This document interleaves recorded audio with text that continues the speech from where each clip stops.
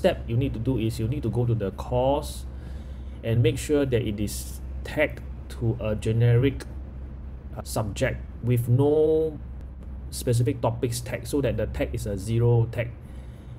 This is because I want to facilitate the ability to copy it from the course title. So what I mean is, let's say I've been tagging questions here, question 1, and then you can see it has a particular tag already. So to tag, you need to click on the edit pencil icon on the top right corner, and all this has already been tagged. Let me continue to tag to show you the thinking behind how to tag in a easy, even for novice, because this tagging potentially can be done by a non-subject content expert.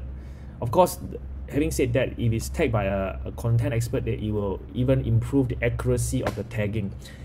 Now let's say we want to tag this particular question. So the first step I suggest is you copy, maybe say a particular word, let's say something that is iconic to this particular subject.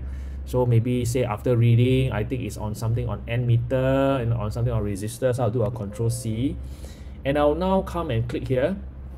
And the first thing to do is I will copy text from course. Notice that it is a 0 selected. I'll click on it, and I need to roughly remember that this is the, because SLS doesn't expand all this out, you know, you can just do a Ctrl+F and find the words.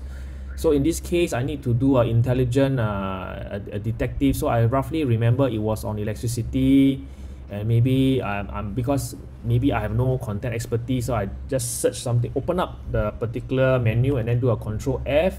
Ctrl+F, it will invoke the search button, Ctrl+F, and I will paste the word that I just copied. So ammeter. So I roughly see that ammeter occurs 4 times. I just scroll through and I see this is the one. So perhaps this is one of the ways you can improve or let other people who are not expert in the content map to help you to tag to the particular specific syllabus, because the trick is you just keep on expanding and then keep doing the Ctrl+F, and then you try to see whether there's more, enter, and then see whether there's any expanded new items that's being searched. Because if it increases, that means that in this particular content map there is or syllabus there is extra words that can be found here that has this word called ammeter.